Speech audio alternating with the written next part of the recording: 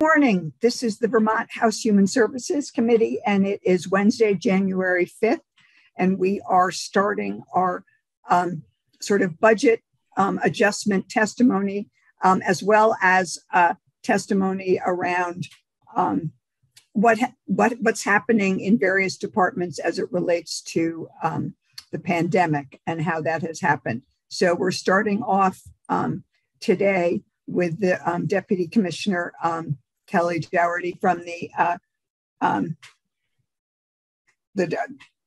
Department of Health. And Kelly, Deputy Commissioner, apologize, I'm trying to be more serious. Happy New Year, and please go ahead. I don't know if you have anything written for us that we should, either you or can pull up, or Julie can. I don't have a formal presentation, but I do have some remarks that I can start out with. Okay. So good morning, everyone. I believe that I've met all of you before. Again, I'm Kelly Dougherty, and I'm Deputy Commissioner at the Department of Health, and welcome back. And thank you for allowing me to address you all today. As you probably are well aware, we've been addressing two epidemics over the last couple of years, not only the COVID-19 pandemic, but an epidemic of opioid overdoses. As you're probably aware, we've seen an increase since pre-COVID era.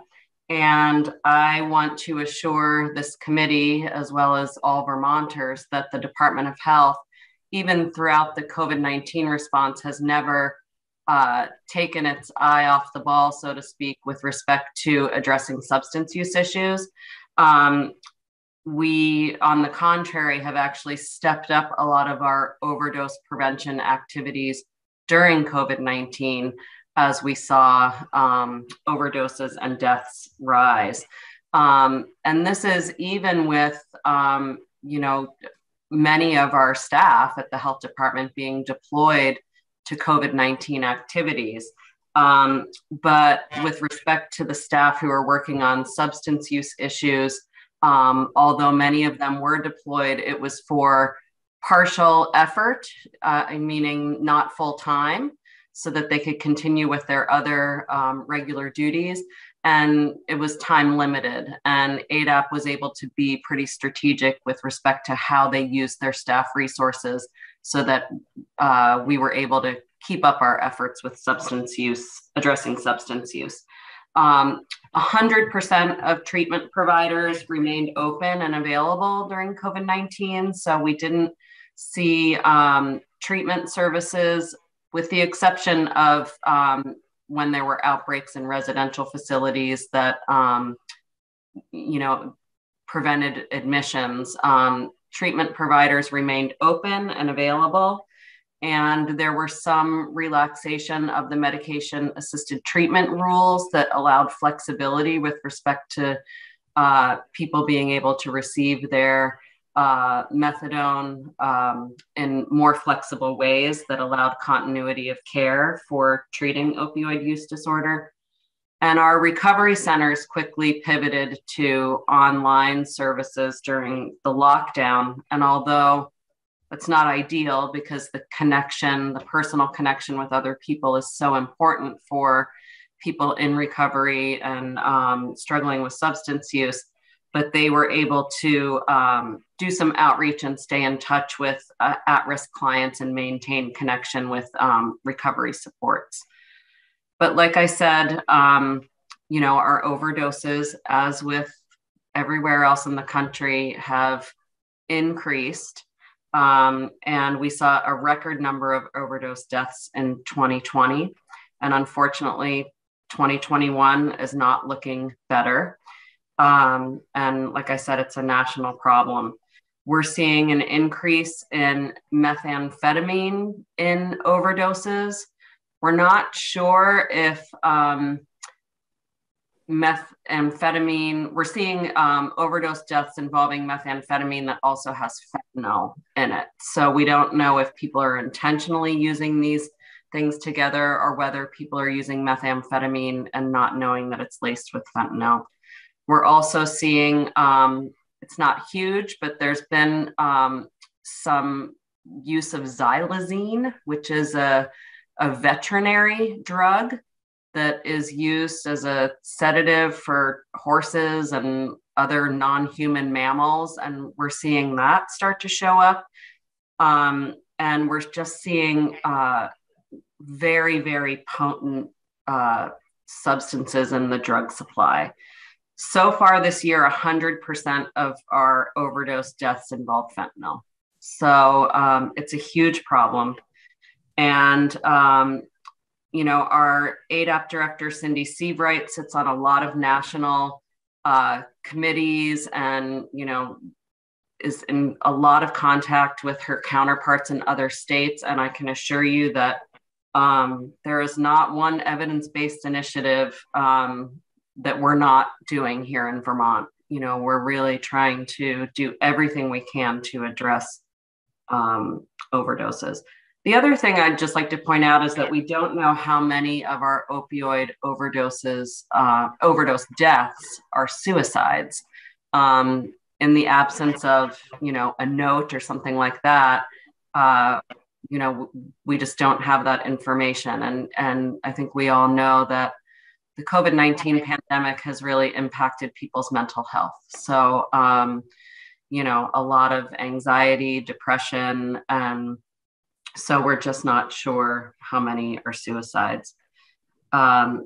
So I can pause for questions, or I can just sort of run through some of the overdose prevention initiatives that we're undertaking and some that we've expanded during the pandemic. Should I continue? Deputy Commissioner, I'm doing a quick look to see if someone has a question right now, or whether we want to have you go forward. I think we're good with your going forward with some more discussion in terms of that. I might ask of course, I have a question before you start. Yeah. Just for sort of level setting, you were talking about how staff were deployed, but not deployed full time.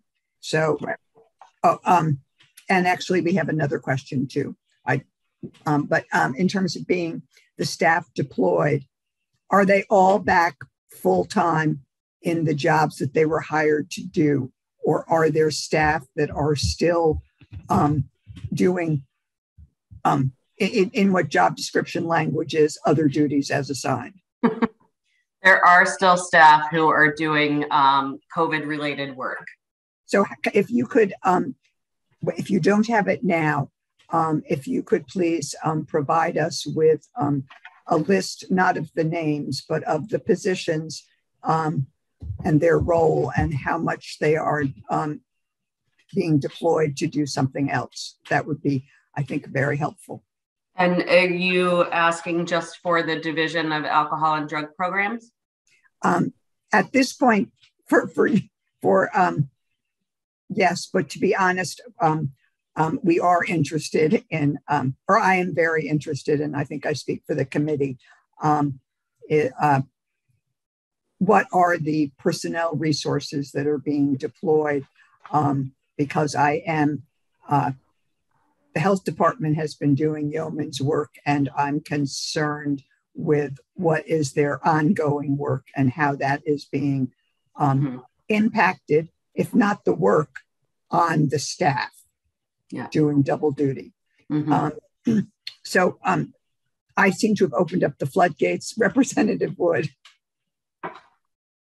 Thank you, Madam Chair.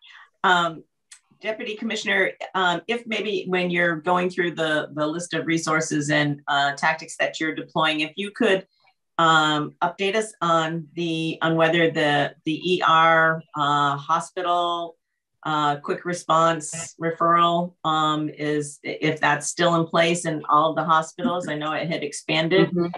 And if you could also tell us about if there are any special targeted outreach to folks in more rural places, given that places like Lamoille County having, the highest rates of overdoses. And also we saw unfortunately, a big chunk of folks leaving the Women's Correctional Center last year who died of overdoses as they left, and whether or not there's any special outreach and coordinated planning with releases from the correctional facility. And then the $12 million that Senator Leahy secured for Vermont, and how that is impacting our response. How is that bolstering up what we're able to do? That would be great. Okay.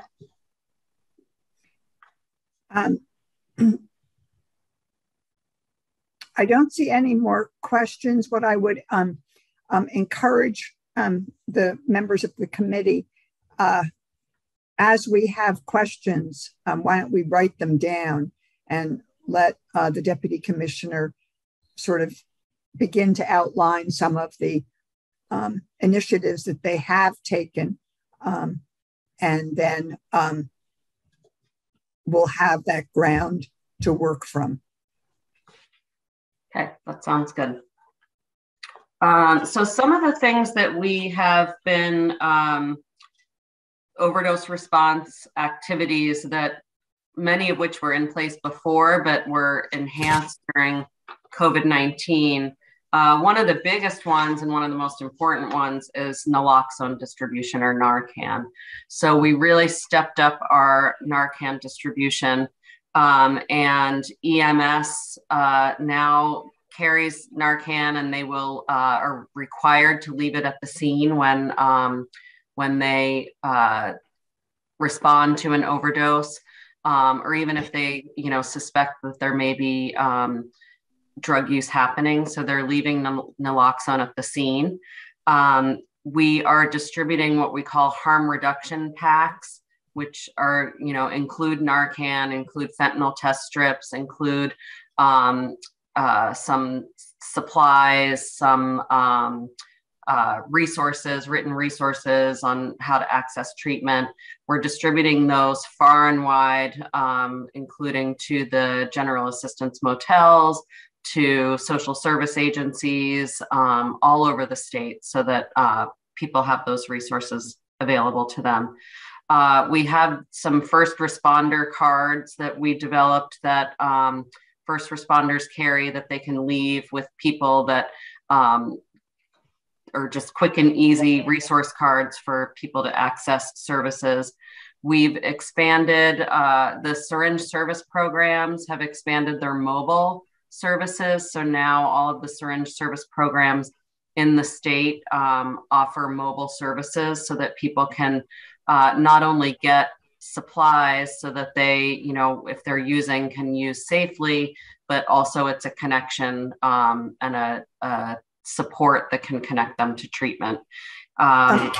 Deputy Commissioner, I'm realizing as you go through these that maybe it makes sense that as you talk about each initiative, that you take a breath and we see if and then we see if there are questions related to that initiative. Okay. And then we move on to the next one.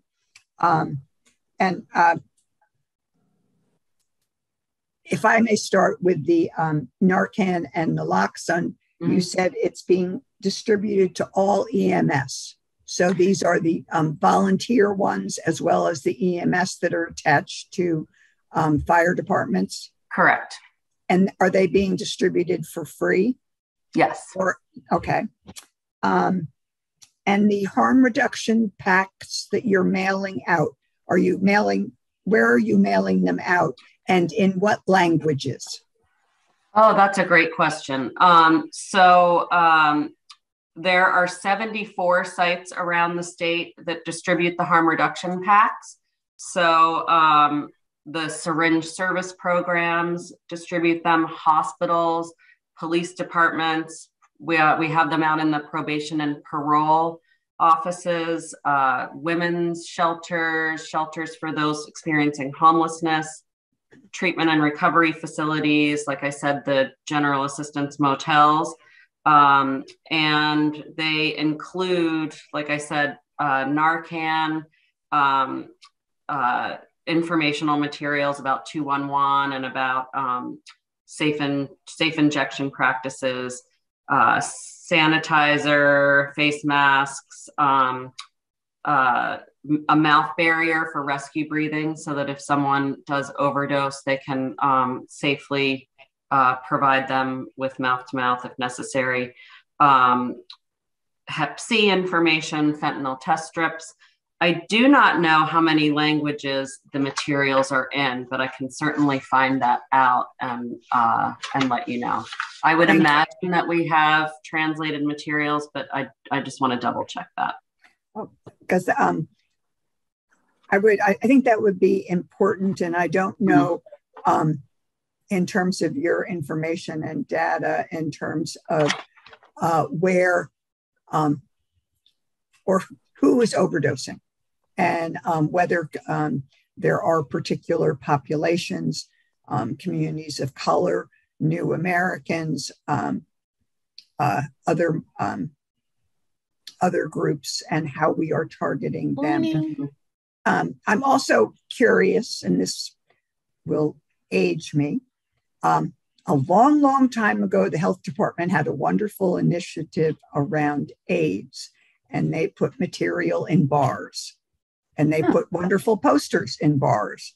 And I'm wondering if any of the harm reduction packs are available in,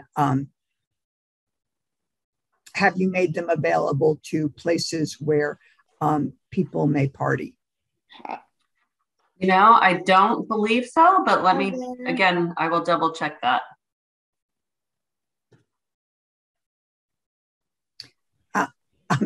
Does anyone else have questions about the Narcan? The second one you were talking about was...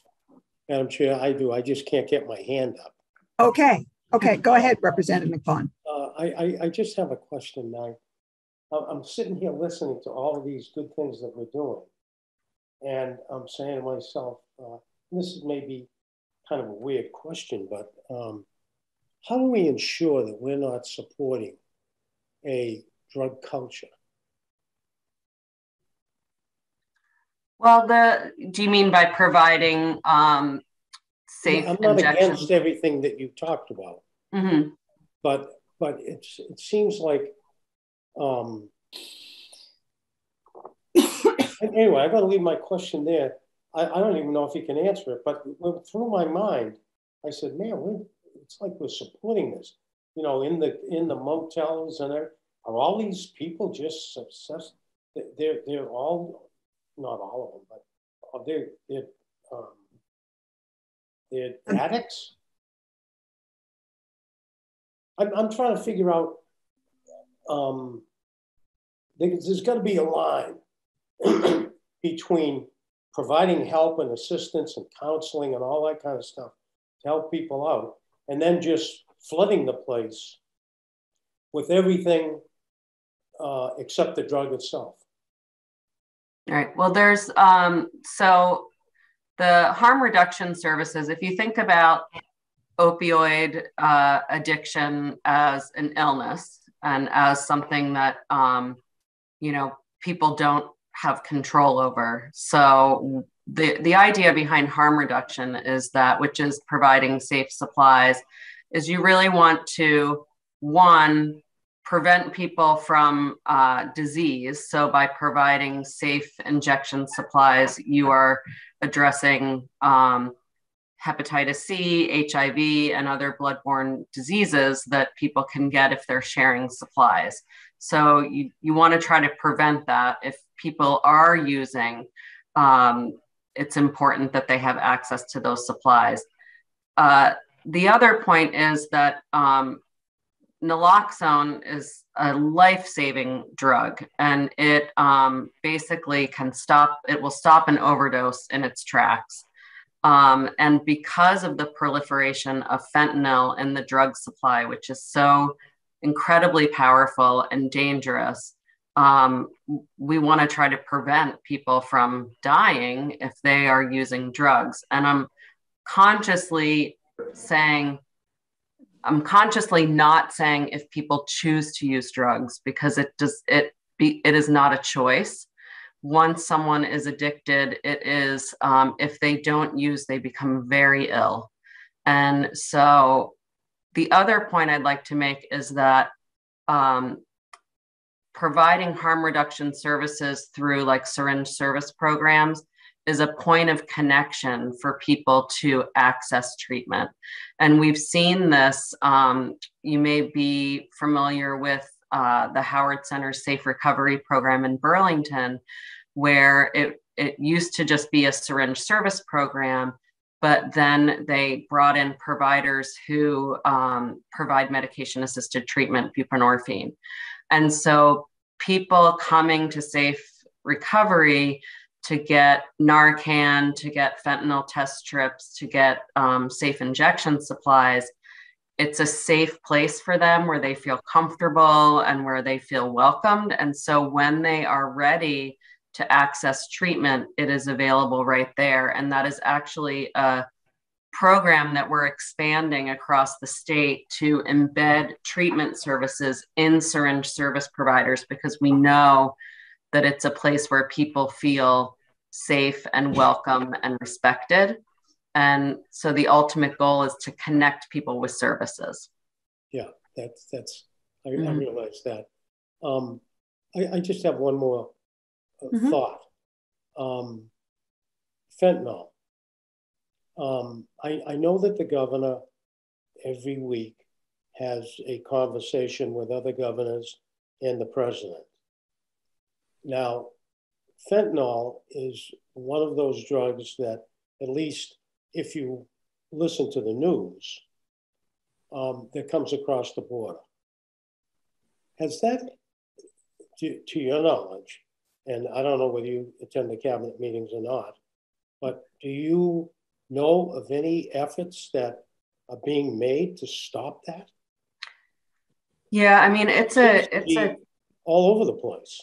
It is, and some of it comes from overseas. Some of it comes, across our borders from, the southern, from Central America, and there is the DEA and the high intensity drug trafficking entity that really keeps an eye on that, but it's just very difficult to control. So I don't know specifically if that's something that the governor has talked with other governors and the president about, but certainly I know that law enforcement is, really doing as much as they can to try to stop drug trafficking, but it's really challenging.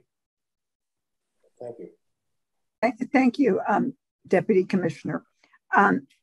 The other, as we move to the other initiative that you were talking about, you said we expanded the syringe programs, and they all offer mobile. They're all mobile now as well. Yes. Would you refresh our memory as to where, in fact, are the syringe exchange programs? Mm-hmm. Yes. So we actually lost a couple of physical locations since before the pandemic. Some of them have closed, but they've replaced their physical, brick and mortar location with mobile. But they are, I'm going to just pull up, there is a list of them on our website. If you go to our treatment page, it will list where all of the syringe service programs are. I don't know all of them off the top of my head, but I know that we've got one in Burlington. We've got a couple in Burlington. We've got Vermont Cares, and we have Safe Recovery. There's Rutland. The Brattleboro location went completely mobile. There's mobile services through Vermont Cares through the Northeast Kingdom. And then I believe there is a physical location in Springfield, but I can send a link to where you can find all of those physical locations. after the meeting today.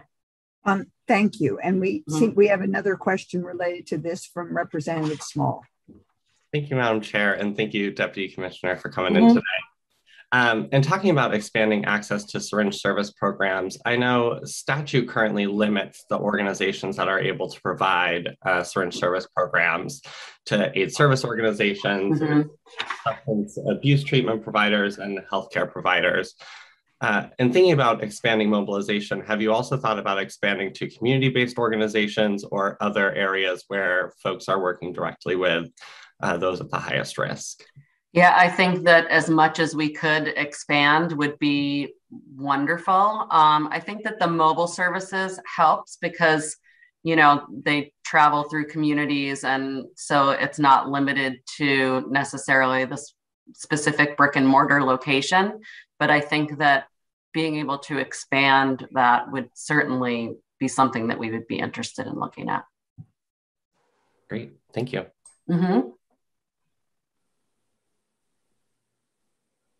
Deputy Commissioner, I think you can go on. Okay, great. So we also have expanded our overdose messaging campaigns. So someone had said something, I believe it was Representative Wood, about sort of how we're reaching particularly rural communities. So right now we have a media campaign that is called KNOWOD, KNOWOD, and it's targeted to people who are at risk, so, and their loved ones. So you may not have seen this messaging because it's, you know, social marketing that's targeted to, you know, specific demographics, but it is an overdose awareness campaign that gives overdose prevention tips and also information on harm reduction. So really targeted to sort of get the word out that, you know, here's what you need to do to try to prevent overdose. Any questions about that before I move on? Deputy Commissioner, you said this was, the initiative was directed to at-risk populations. What are the populations that the health department has identified as at risk? That's a great question. So typically it's, you know, young adults and folks through their 50s or so. So, you know, sort of that young adult to middle age population. I don't know if it's particular demographics because, as you all know, this is sort of a statewide issue. But I can find out from our marketing team, you know, how they identified who's receiving these messages. But they do extensive sort of market research to figure out how to target these messages. Thank you. Through a large grant that we have from the CDC called Overdose Data to Action, we've been able to provide community action grants to specific communities that have been particularly hard hit with overdoses so that they can mobilize local resources to address and prevent overdoses. So I'm looking to see if I have, I believe it's Rutland, Windham, Windsor counties, but I can follow up to see which specific counties, but kind of trying to get money out to community-based organizations so that they can do local outreach and education because they know sort of the folks in their community that that they need to reach. So that's been a big help. Deputy Commissioner, this is fabulous information. Are those grants thanks to federal funds? Yes. And how did, I mean, and are those federal funds going away, or how much of those federal funds are left so that some other communities could access? Yeah, I don't know how much is left right now, but we expect this grant to continue. It was a 5-year grant, and I believe we are in year 3, but we expect the grant to continue, particularly given what we're seeing across the country with overdoses. And it's a CDC grant. And, they've been really the ones who have been putting out the information and the data about the overdose crisis. So we expect the funding to continue. So we would certainly consider more grants out to communities through that grant. So that's something that you send out to the local districts, or do you send it out to the local health department, county, or is that something that you somehow? I'm sorry. It's to community organizations. So, we would put out sort of an RFP and they can apply to get those funds. We targeted in this first round the areas that were really seeing the highest amount of overdoses. So those may change just given some of the changes we're seeing. Representative Wood mentioned Lamoille. So that could be a potential area. Representative Whitman has a question. Mm-hmm. Thank you, Madam Chair, and thank you, Deputy Commissioner. Just a quick question following up about the community action grants. We actually were awarded some in Bennington as well, and I know that there's a lot of different initiatives that were sort of based on, I think, specific to communities. And I was wondering if there was going to be sort of a point where different, counties that were awarded these grants could sort of compare notes and come back and see if something could be applied statewide. That's a great idea. And actually, one thing that we did during the COVID, well, we're still in COVID, but during the pandemic was we did roundtables across the state in every district, every health department district, specifically around overdoses and what communities were seeing, what kinds of supports they might need.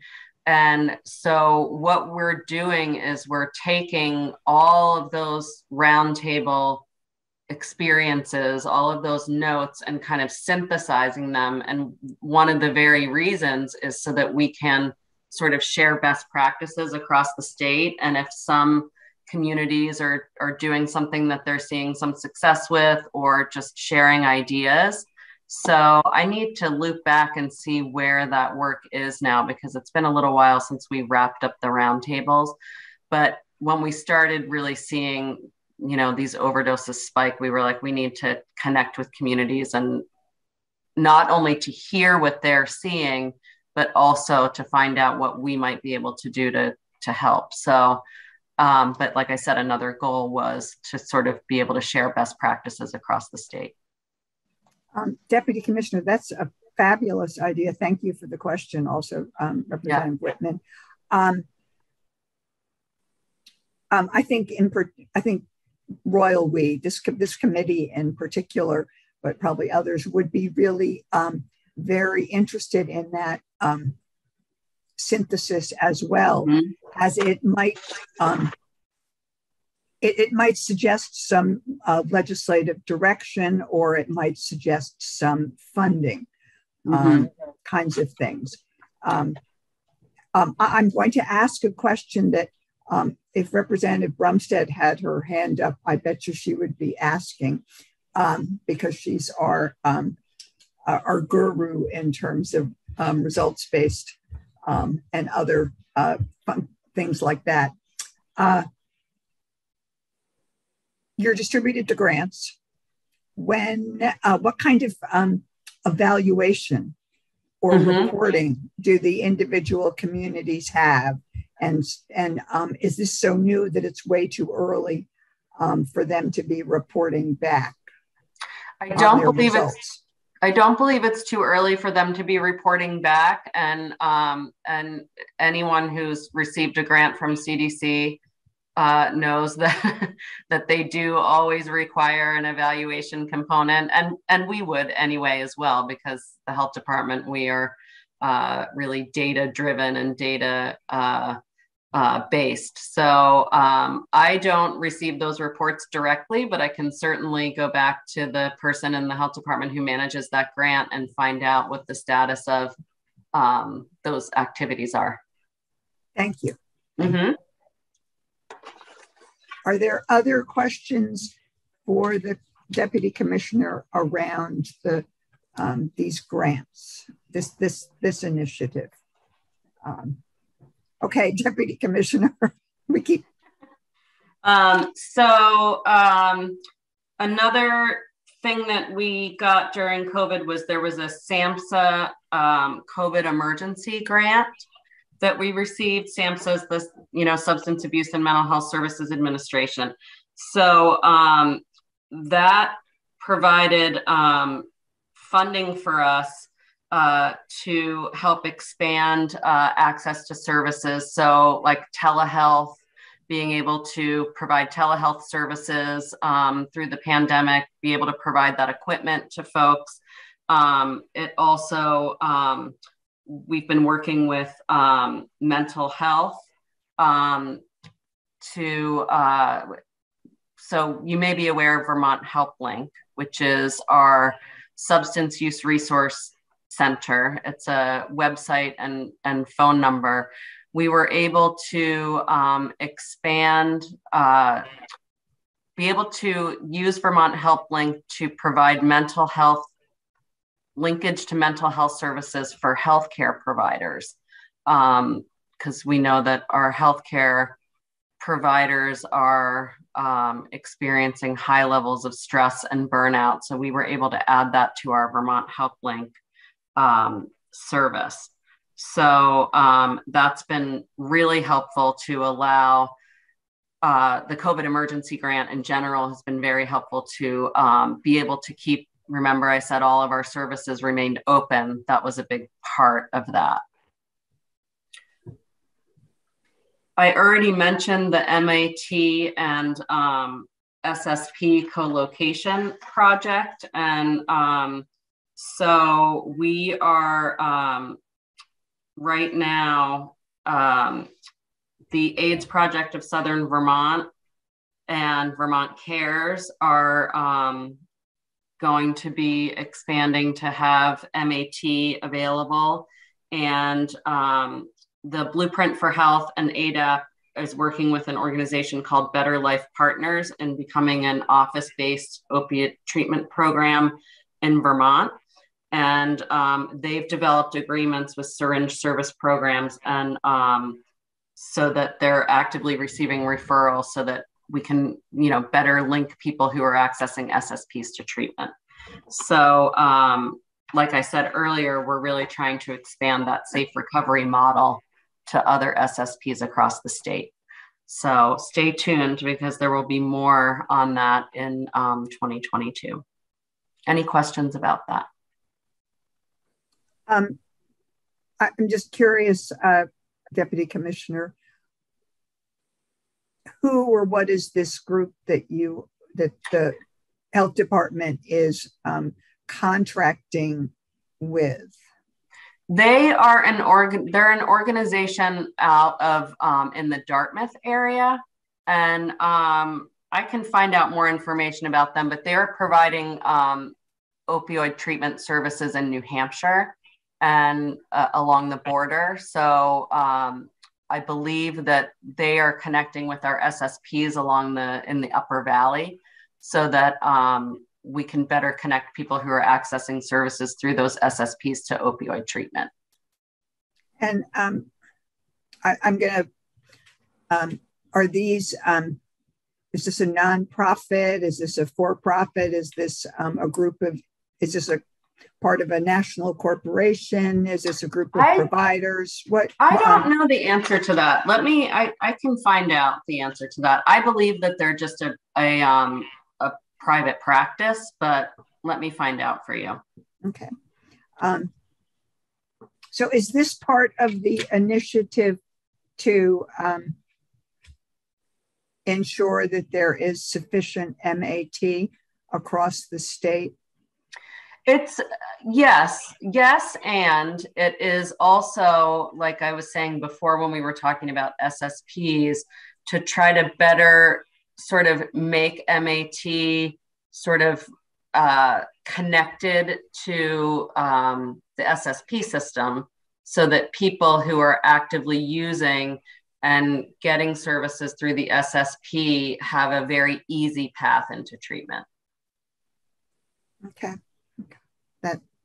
That helps. So that now, just because it's been way too long, when you're talking about MAT, are you talking about buprenorphine and methadone, or just okay? Yes, but at the SSPs, like at Safe Harbor and other SSPs, it would be buprenorphine, because to be able to provide methadone, you have to be what we call in Vermont a hub. There are lots and lots and lots of federal regulations and sort of facility requirements that you have to meet in order to provide methadone. So these MAT connected with spokes would be buprenorphine. Could you refresh our memory as to where exactly are the methadone hubs? Yes, they are across the state. Let me pull up our directory because I don't want to leave any of them out. We obviously have them in Burlington. There is one in St. Albans. There's one in Rutland. There is up in the Barry area. There is Brattleboro. And how many was that? There are 8. I know that. 8. There are 8. And I presume, I'm from Chittenden County. I presume when you say Burlington, you actually mean South Burlington? Yes. Mm-hmm. And do the hubs provide both methadone and buprenorphine, or are those identified 8 sites only providing methadone? They can provide buprenorphine, but often people who are transitioning to buprenorphine will go to a spoke. Yeah. Okay, thank you. We have a question. We have a question from Representative Brumstead. Thanks, Madam Chair. I am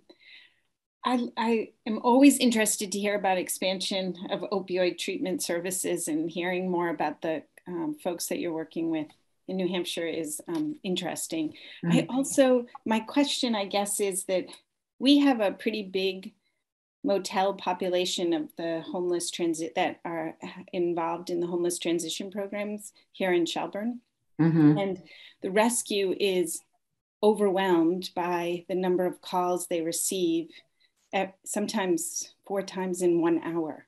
And it's much of it is around the opioid use and I just wonder, is there any specific reaching out? I definitely heard about the kits, and that's great that they're going to those sites. And is there some training of how to use it at the site? Because I wonder if it's just sitting there and how maybe it should be going to rescue, but it sounds like it's doing that too. Their struggle is what to do if it's not emergency room needed, and how to help the mental health of those who are just witnessing what's happening. And so I'm just curious. That's a great question. And, we know that that's a huge problem, not only in the facility in Shelburne, but also at, many of the motels that are being used to house people who are experiencing homelessness, which is why that was a huge sort of effort to make sure that these harm reduction packs were getting to the GA motels.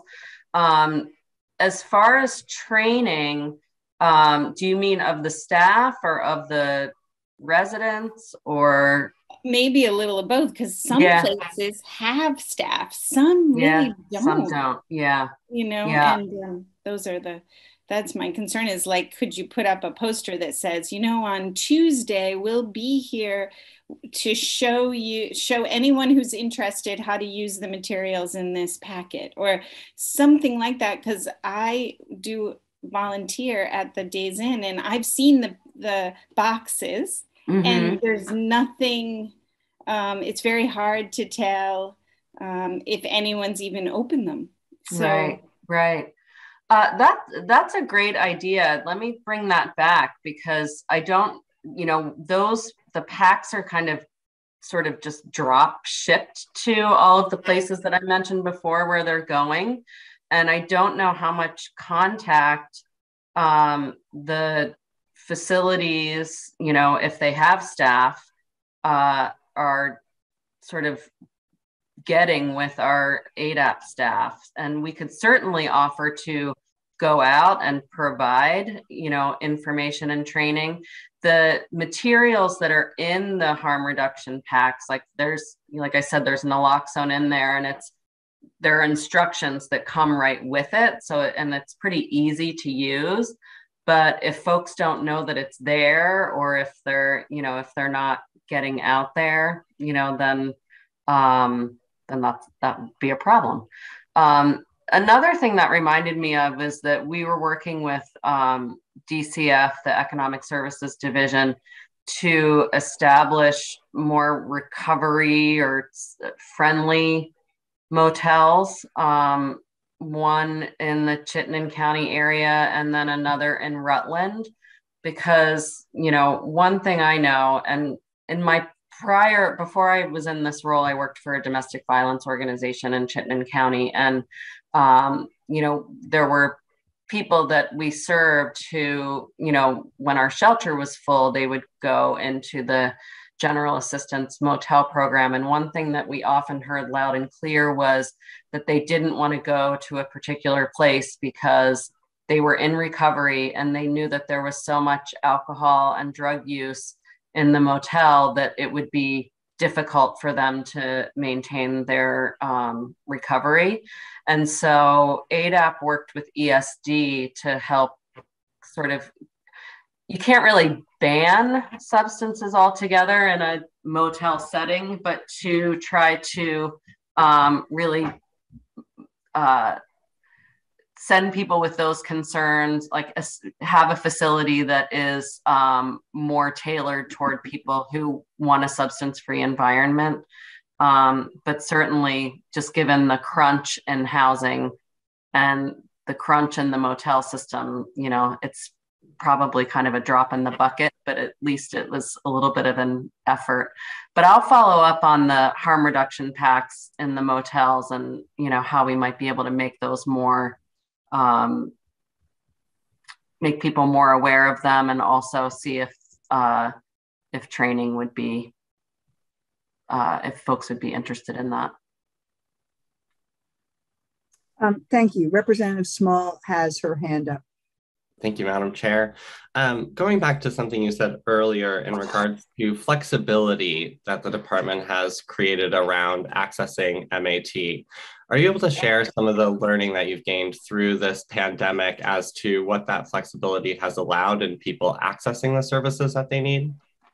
Yeah, so we were able to, and it was thanks to some relaxation of federal rules, that folks were able to, and part of the reason at the beginning of the pandemic, when we were, in lockdown, I don't know if you've ever been to, I know Representative Small, you're in Chittenden County, if you've ever been to the South Burlington hub, but in normal times and pre-COVID times, crowds of people, showing up and waiting in line to get their methadone. And obviously we couldn't do that during the pandemic, have all those people crowded together. So there was expansion of take-home medication. There was also delivery.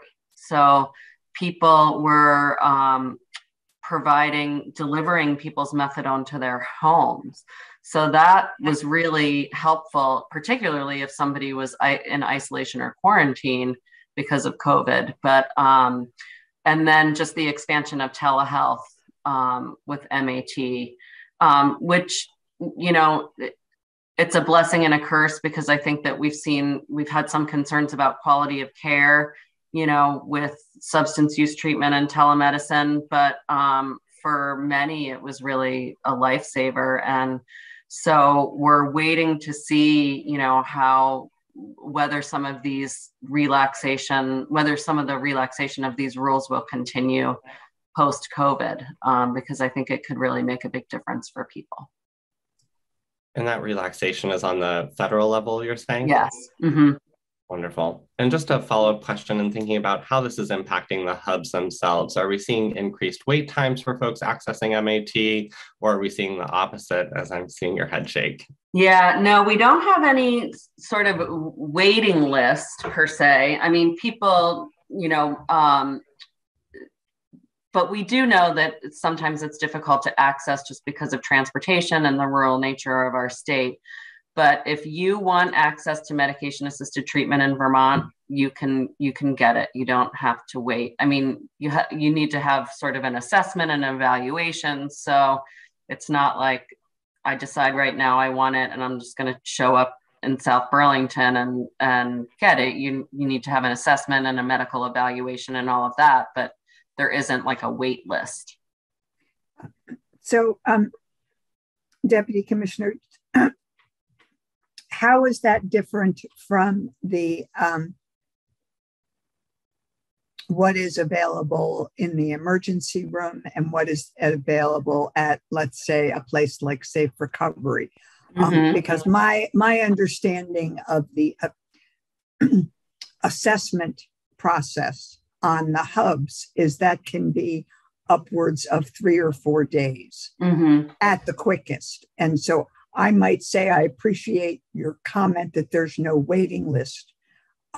However, for someone who is ready for treatment, 3 or 4 days is not access to treatment. Right. And right. And so I just want to make the distinction between what I mean by there's no waiting list is that there's capacity in the system to treat treat people who need to be treated. It's not like there's a list of people who are waiting. But I take your point that it isn't immediate. So we have what we used to call RAM, or Rapid Access to MAT. We're shifting to call Rapid Treatment Access, because we're expanding it to not just opioid treatment, but to any kind of treatment. So, so the way that it works is 3 days or less from first point of contact with a treatment provider until an individual receives their first treatment service. So we do have in the emergency departments, people can be inducted on buprenorphine if they present either with an overdose or they present and are diagnosed with opioid use disorder. They can be inducted on buprenorphine basically to allow them to start to recover or not relapse or not use and potentially overdose again, to tide them over until they can be evaluated at a hub. So, and so our goal is to get them connected with the hub within 3 days.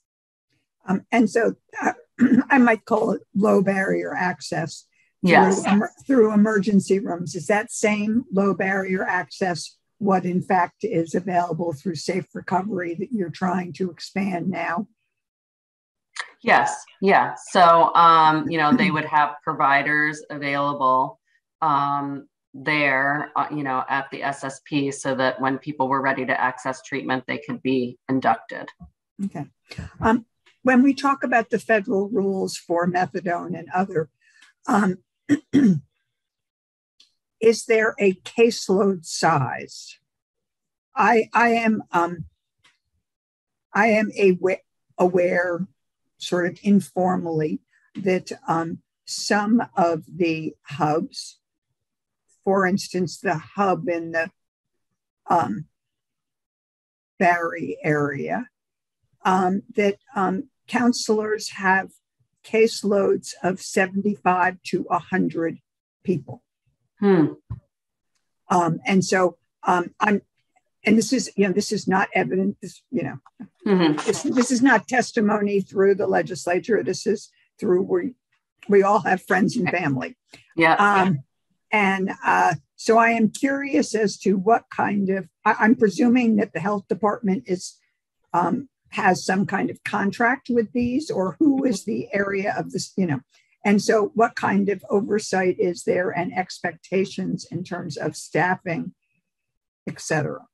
So the hubs do work directly with the health department. They're part of our provider system. And so, they're part of our preferred provider network. And so, we do work with them, and there are certain standards that they have to meet. I don't know specifically if there is a caseload sort of threshold or a caseload requirement at the hubs, but I can certainly find that out. Thank you. And I want to welcome two other committee members who were able to join us now, who weren't able to join us at the beginning, Representative Rosenquist and Representative Gregoire. And just one, Deputy Commissioner, I'm not sure how much more you have for us, but just to let the folks know, the Deputy Commissioner is walking through some of the initiatives that the department has been doing during the pandemic to address the continuing opioid crisis and opioid deaths. And the way we've been doing is, as she's gone through each initiative, we've stopped and asked her questions. And she's gone through quite a few. And so it's been fascinating. And we keep interrupting her. That's fine. Deputy Commissioner, you have gone through sort of the grants and some of that. What else, what have we not asked you, or what other initiatives have you not talked to us about? I have two more that I'd like to highlight. And one is we've expanded the recovery coaches in emergency departments. So we have recovery coaches who are either on call or who have scheduled shifts in 13 hospitals across the state. And I believe that we're going to hit the 14 this year. And so the idea around that, and this helps with that wait time that you were talking about, Representative Pugh, because what happens is if somebody presents to the emergency department either with an overdose or with another substance related issue, or if it comes to light during another type of visit, recovery coaches will come and meet with that person, and sort of they're either people who are in recovery themselves or people who are interested in recovery services who've gone through special training to be a recovery coach. And so they will partner with that person, connect them with recovery services, and they will stay in touch with them every day until the person accesses treatment. And so we've made this available in hospitals, all but one, across the state. And so that's been huge. And we've gotten a lot of positive feedback about this program. And so it's great to have seen it expand during the pandemic when people really needed it. So I'll pause and see if there are any questions about that. Deputy Commissioner, in the expansion, did that mean that the recovery centers individually got additional resources from the state to enable them to staff the hospitals? Yes, I believe they have. There are some that the coaches are on call and some that are actually like physically have shifts in the hospitals, but we did provide extra support to the recovery centers for this initiative. And they have also just really praised the connections that they've been able to make through this program. So it's been wonderful. Wonderful. Representative McFawn has a question. Thanks, Madam Chair. Well, I'm interested in the recovery coach in the hospital and staying in touch every day with somebody until they get treatment. These people that we're talking about, I thought you said if they come there and they're for an overdose, if they're not ready to get treatment, then having this person in contact with them every day, is that to try to convince them that they should get the treatment? Or I can just see somebody in this situation calling every day or meeting them in person for nothing if they're not right. Ready. You raise a good point that people have to be ready for treatment. So it's certainly voluntary for them to engage with the recovery coach. So, they're certainly not going to force themselves on them. If the person says thanks, but no thanks, then they'll give them some information and sort of be on their way. But, I think making that personal connection, at least, even if it's just that one time, is important, because it shows them that, hey, here's a connection point, and there are people out there, maybe the recovery coach themselves had been in their shoes and can share their personal experience. And so it's a connection point.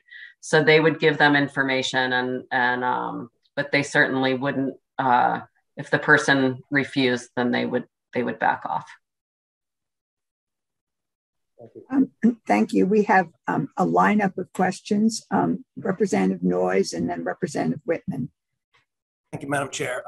I just, you had talked about it being between 1 to 3 days for access to MAT, and I was wondering if you're tracking that, like how many people are 1 day, how many 2, how many are 3, and then along the same lines with the recovery coach, once somebody makes that initial interaction with an individual, what's going on with like the next step, kind of inpatient treatment centers or detox facilities? Are you know what the wait times are there? And are there supports both in our more urban areas and also more rural areas, as we were talking about with Lamoille County having a very high overdose rate right now? Thank you. Yeah, so we do have recovery centers across the state. So there are 12 throughout the state. So there are those services available. As far as residential treatment, we do have 3 residential treatment facilities in the state of Vermont. And so people can, obviously access those. It's been a little challenging for our residential treatment system, particularly during COVID. They've had outbreaks, over and over in their facilities. They've been able to make some changes so that it doesn't shut down admissions, and they can sort of quarantine and isolate people when they first come in. But it does, the residential treatment system is not an emergency. It's not like going to an emergency room. It's not really intended to be, like a same day admission. So even if there are beds available, it doesn't necessarily mean that I'm gonna, if I decide today I want to go to residential treatment, I may be able to get in the same day, but it really depends on, you need to be medically cleared to go to a residential treatment facility, because it's not a hospital. So if you have significant like co-occurring medical conditions or other things, you really need to be evaluated before you go to a residential treatment facility.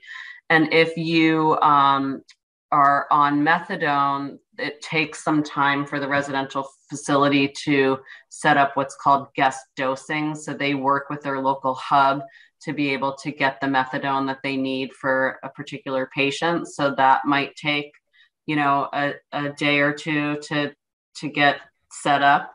So there are a few things at play that affect how quickly somebody can get into a residential treatment facility.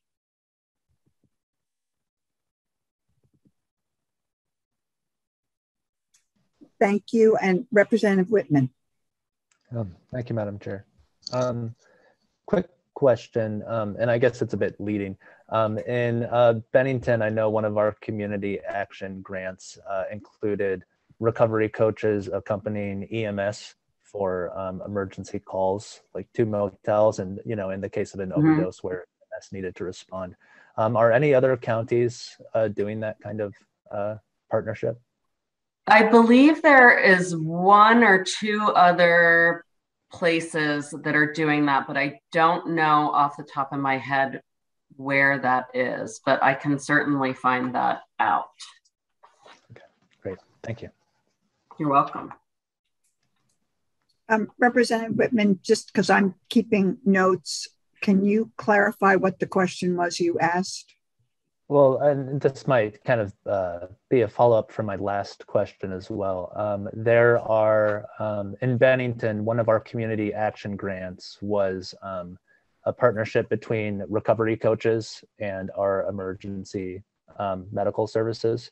So whenever there's a call for overdose, where emergency medical services will go out to respond, they'll be recovered by a recovery coach, similar to what we're seeing in emergency rooms. And my question was, to what extent those are implemented throughout the state? Is it just Bennington County or other counties? And I guess the follow-up would be, what are the results from that? What's the sort of evaluation of the effectiveness of the program? But yeah. Okay, thank you. Deputy Commissioner, I believe you said you had one more that you wanted to make sure we knew about. Yeah, I actually touched on it earlier, but it's Vermont HelpLink, which was launched in March of 2020, coincidentally, just as the world was shutting down. And it's been a great resource for people to either get a referral to treatment or just to get information about substance use issues, about accessing treatment or recovery services. And the one thing that we heard loud and clear, particularly when the Opioid Coordination Council was still active, was that when a family member of someone who was suffering with substance use or the person themselves were ready to access treatment, like they didn't know what to do or where to go.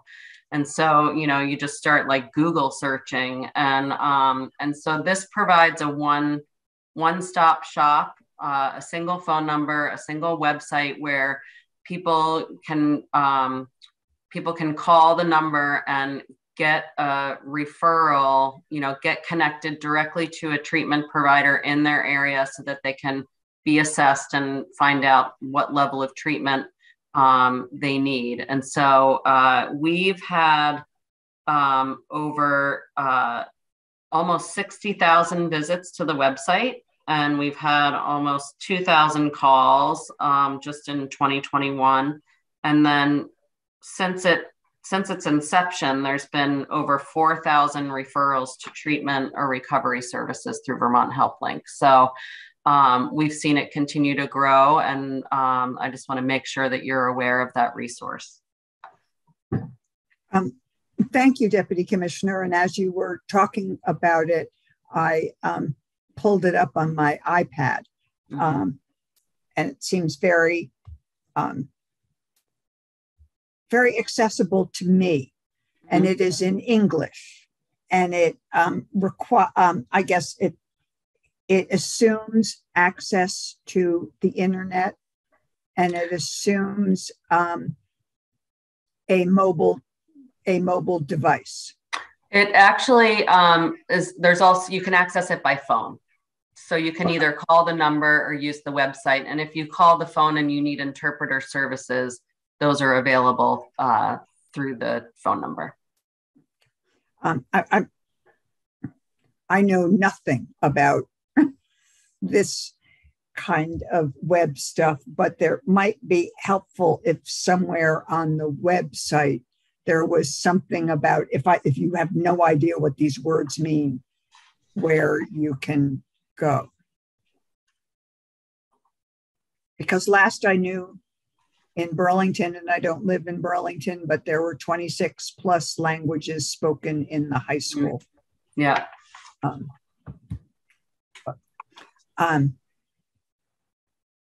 Deputy Commissioner, this has been very helpful and very informative.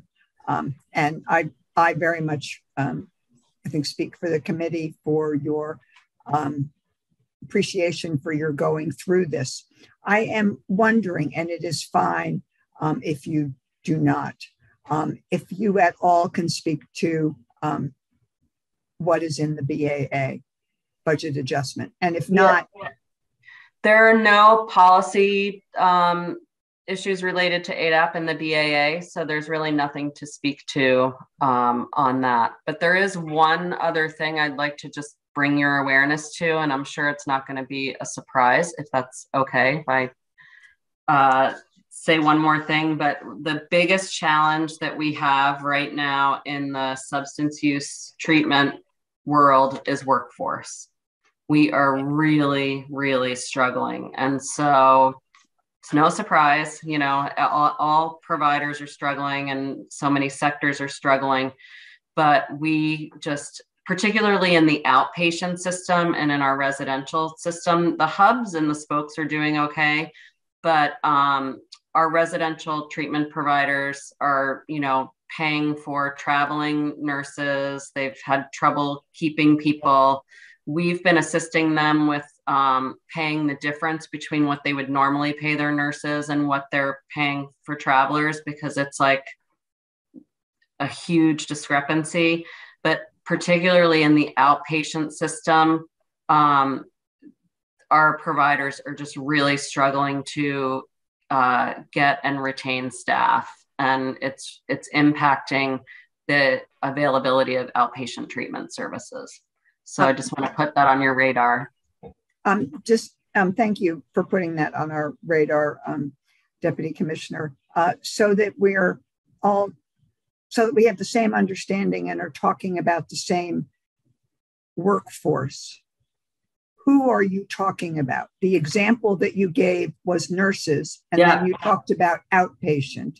So when you talk about providers, are you talking about nurses and nurses only? Are you talking about substance use professionals who are licensed to provide outpatient treatment? So if you could explain. Yeah, so it's really across the board. So nurses have sort of been in the spotlight because, you know, they're such a hot commodity, and because so many are leaving their employment and then signing up to be a traveler and then basically being assigned back to their same place to make, you know, a lot more money. So that's certainly an issue, but we're seeing it across the board in you know, for milieu staff in the residential treatment facilities, for, you know, counseling staff in our outpatient programs. It's really been a challenge. Thank you. I guess I have two questions for you. One, just to edify myself, what is it that the nurses do as contrasted to physicians or nurse practitioners or PAs? And what is it that they do differently than outpatient therapists or residential providers? So in the residential treatment, in a residential treatment facility, particularly if somebody is going through detox or withdrawal, you know, there's a medical management component to that. So the nurses are really, I'm speaking about nurses really mostly for the residential system. Yeah. Okay, thank you. Mm-hmm. And my second question is, where will we see this in the budget adjustment? if this is a problem, and one of the ways the department has been responsive to the community need is to provide whatever the difference between regular and that for nurses. Now I'm wondering what, in fact, ideas or have you been doing for the other professionals who work in there? And so where do we see that in the budget adjustment? Because I presume that wasn't anticipated in the budget we passed. Yeah, so there will be something in the home and community-based service through DEVA, through their budget adjustment for retention and sign-on bonuses for staff in the substance use treatment system, as well as a rate increase. So, but that's and that is for all the providers or only the medical providers? I believe it's for all the providers. I wish we were in the committee room, because what I'm seeing is a crinkled forehead, which I interpret as you think, but you're not sure. You're right. And if we were in committee room, there'd be someone sitting next to you going, "I can find this out for you quickly." But if you could just confirm that for us, that would be great. And now that we've opened up that question, we have a question from Representative McFawn, followed by a question from Representative Whitman. Thank you, Madam Chair. My question is the money that is going out to the community action agencies, does that go directly, or does it go through the State Office of Economic Opportunity? I'm not sure I know which money to the community action agencies you're speaking of. It was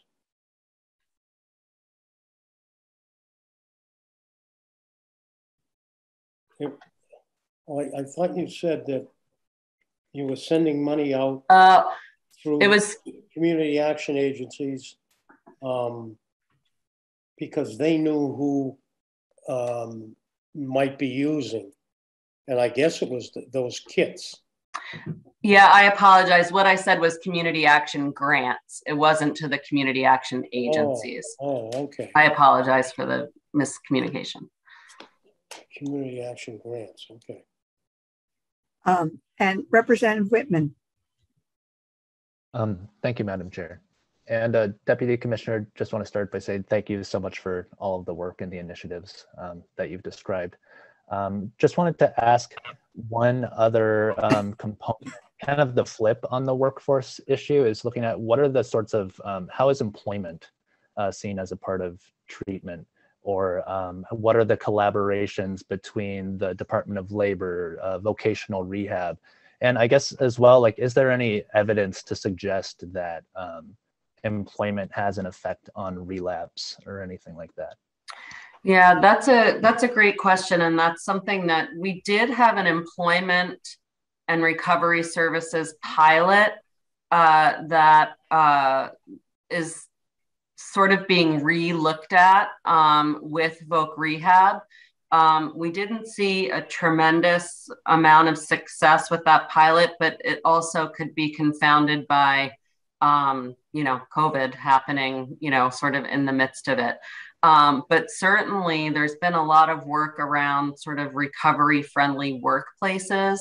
And, there was some steam around that pre-COVID that we're, looking to sort of rejuvenate, because there are employers out there who've really embraced hiring people in recovery.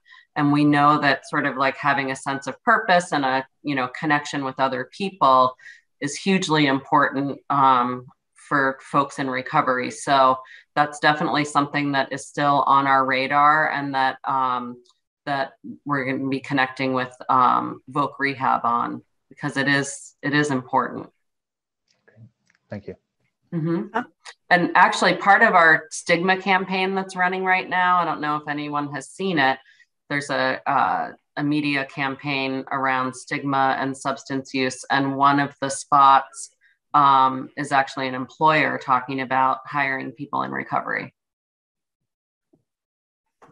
Deputy Commissioner, am I making this up, which I could be, but isn't there some federal,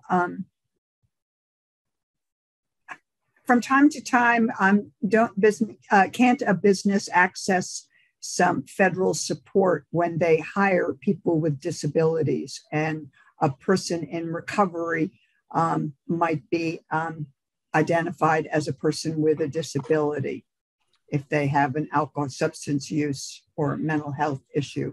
So, I mean, that's my understanding is that, yeah. I don't know. I mean, I'm going to have to look into that. Okay.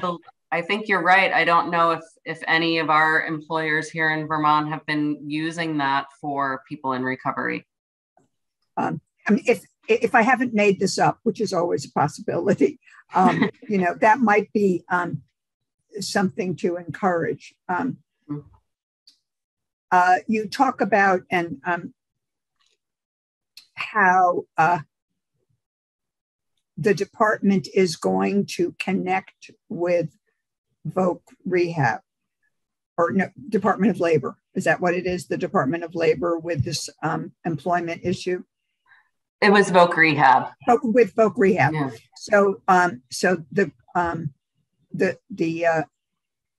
pilot or the grant was not renewed, and we are now 6 months plus since it has not been renewed. So in that 6 month period, what has been the connection and outreach between the Voc Rehab and the recovery centers?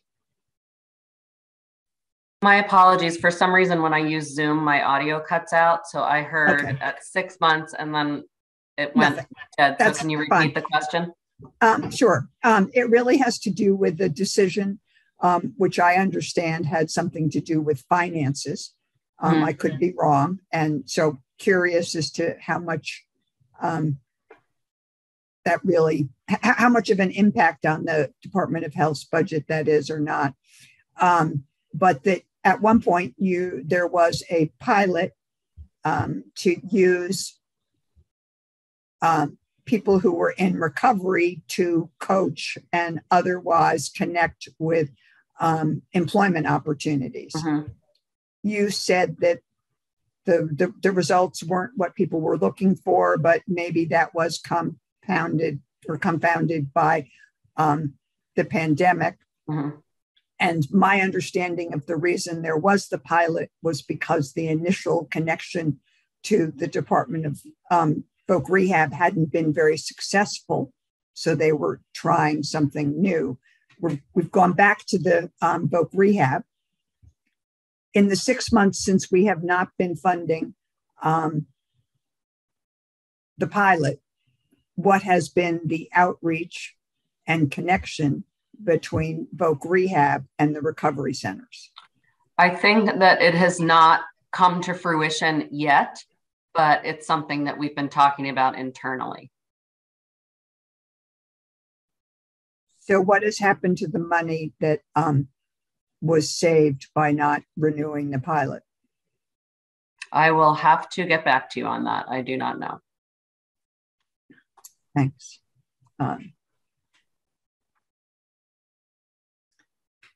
Deputy Commissioner, this has been very, very helpful in both a review and not a review, in fact, giving us information, because as you started out, you said the state has been experiencing what many would call two pandemics or two crises, two public health crises. One, COVID-19, and the other, the increase in opioid addiction and deaths. And you've outlined sort of things that we have, that the department is moving forward on, and what we would be interested in. You said that there's no policy changes in the BAA. I think we'd be interested, and if you could come back to us with that, with any kind of ups in it, you know, how is the state how are we funding some of these new initiatives that we did not, or the expansion of the initiatives that when we were perhaps more hopeful last year when we passed a budget and we didn't think some things would need to happen. Yeah. My understanding is that you're going to come back to and you could do it in writing, or if you think it's easier to come back in person, let me know. Okay. That sort of some of the things that we were asking for is who are you targeting the messages to, and what languages in terms of outreach, that sort of the grant results for those that I guess we are the we get the CDC grant and we then push them out to the communities. That you were going to look to see if there was any federal or state requirements or expectations around caseload size or the hubs in terms of that. And sort of how widespread or not, what I want to say is the Bennington model for recovery coaches or whatever, and EMS, and that and that I wrote down DIVA for something. That was the home and community-based services and the retention. And the retention, and just a clarification or a confirmation that this that the workforce targeting is for an inclusive workforce, not solely nurses. Yeah, I actually virtually had someone whisper in my ear that it is all. Oh, then it is all. Okay, then we got that one all answered. I think it is important in terms of educating or informing the body, the legislative body, as well as the public, that when we are talking about workforce issues as it relates to substance use disorder, opioid addiction, and medical and others, is that we are talking about workforce, not just people with a medical degree. Right. And that's what we keep hearing about is nurses and doctors. And it's more, unfortunately, it's more widespread than that. I really, Deputy Commissioner, really, again, appreciate, and if you would pass on to your staff, appreciate the work that they've been doing in trying to do their jobs and then in doing other duties as assigned. And appreciate the fact that so much of our work in this state around substance use disorder and especially as it relates to opiate is based on science and based on best practice and what the literature and research says is what is effective. So thank you. Thank you very much. Thank you. It's nice to see you all. Nice to see you. Committee, if we could take a 10-minute break and then come back for just this is what the rest of the week looks like, and this is where we're going forward, and to talk a little bit about what to expect as we have